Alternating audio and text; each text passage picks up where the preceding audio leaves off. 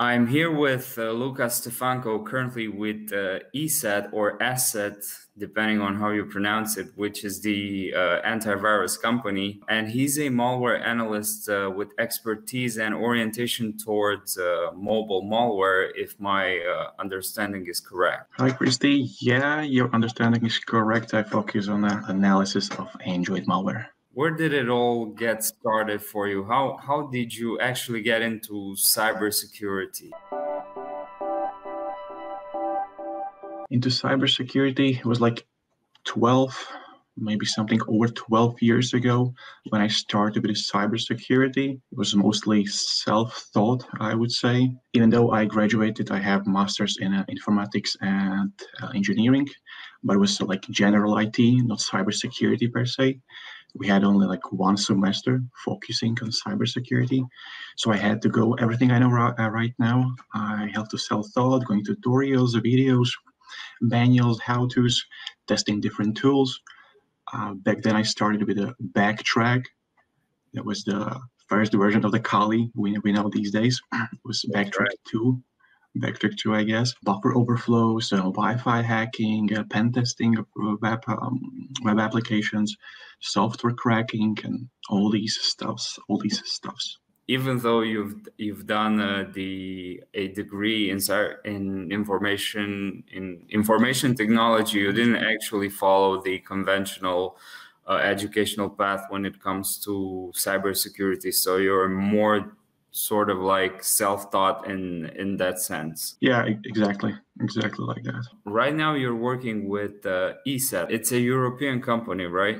Yep, it's a Slovakia-based company. Slovakia is it's in middle Europe or Central Europe. How long have you been with them? I've been working for ESET since 2011. I started as a malware analyst of desktop threats. I've been analyzing malware written in C, C++, C#, Java, kernel rootkits.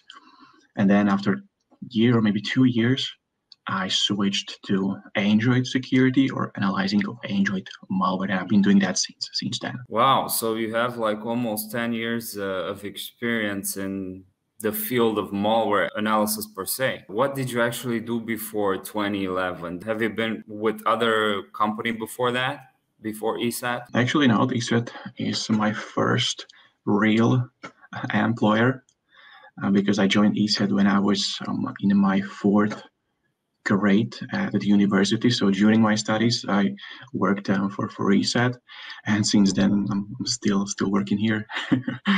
So they were actually recruiting you from the benches of the university, right?